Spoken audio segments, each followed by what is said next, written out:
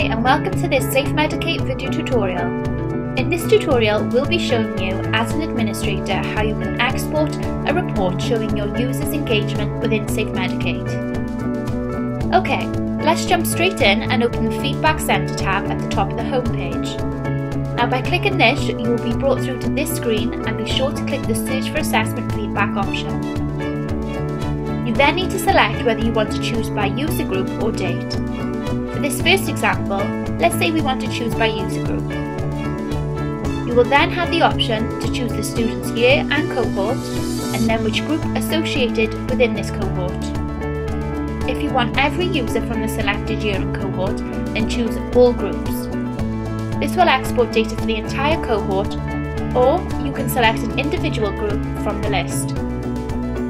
You will then be brought through to this page where you can select the correct assessment you would like to view.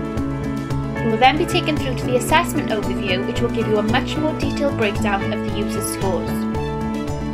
Now as you can see, on the left hand side of the screen it gives you a breakdown of the assessment details, and on the right hand side of the screen it gives a breakdown of the score, the user's ID, username and name of each user who took the assessment. Once you have selected the correct report, click the Export option on screen where it will automatically download into Microsoft Excel. Now thanks again for taking the time to watch this video tutorial.